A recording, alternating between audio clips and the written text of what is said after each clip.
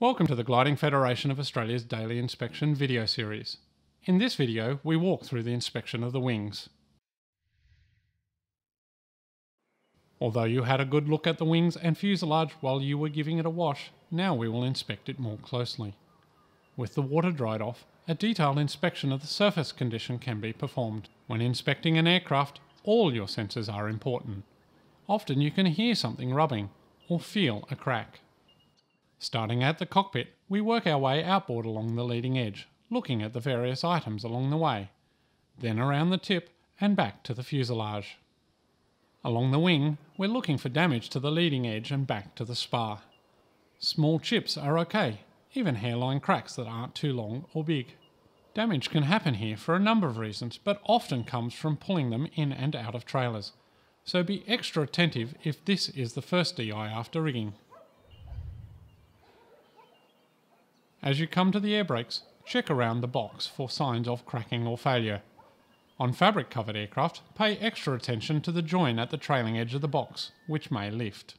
On composite gliders, almost always there will be small diagonal cracks out of the corners of the box.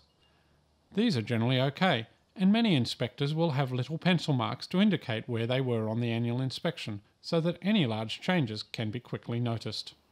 Open the air brakes up and inspect the condition and play. Too much fore and aft play can mean bearings are wearing. The blades shouldn't flex so much that they would be prevented from closing under flight load wind pressure.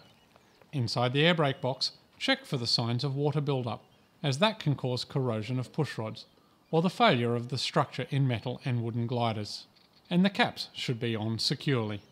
Close but not lock the air brakes, and make sure they sit reasonably flush with the surface. They should sit out a little bit, but very uneven amounts of protuberance should be investigated further. Finally, lock the air brakes and make sure the caps pull down tight against the surface. And don't forget the ones on the bottom surface too, for those gliders that have them. Moving along the wing towards the tip, we continue to look at the surface and leading edge for issues. At the tip, check the skid or wheel is solidly fixed to the aircraft. Lift the wing up and look along the bottom surface for damage. Damage can be easily spotted by looking at the way the light reflects off the wing surface when looking at a shallow angle. There may be scrapes and minor impact damage on the bottom surface near the tip, as this often touches the ground. Mild damage to the bottom of the aileron can be found. Mostly this isn't an issue, but if you have any doubts, ask somebody with more experience to check it out.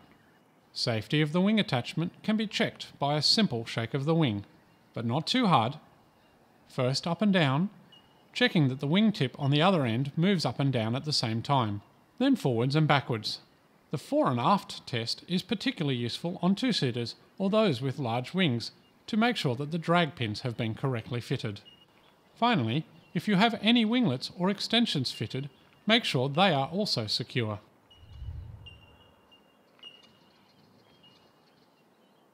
We now proceed down the back of the wing, again looking for damage on the trailing edge, splits, fabric coming apart, and so forth. Stopping at the aileron, we have several items to inspect. Firstly, damage particularly on the lower surface. Check each of the hinge points for play and signs of damage. Where visible, ensure that the hinges are still safely secured, and that the gap seals, where fitted, have not started to lift or cause other safety problems. And with the help of another person to hold the control column, check that there is not too much free play.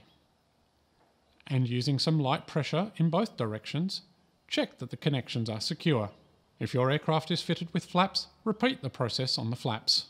Inspecting the other wing is the same process as the first, though often done in the reverse order, as you will be inspecting the rear of the fuselage in between. In other videos in this series, we walk through the fuselage and cockpit inspections.